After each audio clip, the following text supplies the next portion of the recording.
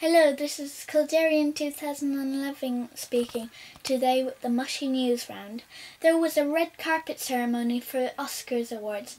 Hundreds of Moshi monsters were dying to see their most favourite singer, Missy Kicks, but unfortunately General Fazuki didn't like the idea and caused havoc. Later he got settled with ice cream and enjoyed the show. Dr. Strangeglove came up with a dangerous idea. He ordered his gang of glumps to eat loads of beans and go to the ceremony. It was just a few minutes before nominating the best actors and singers.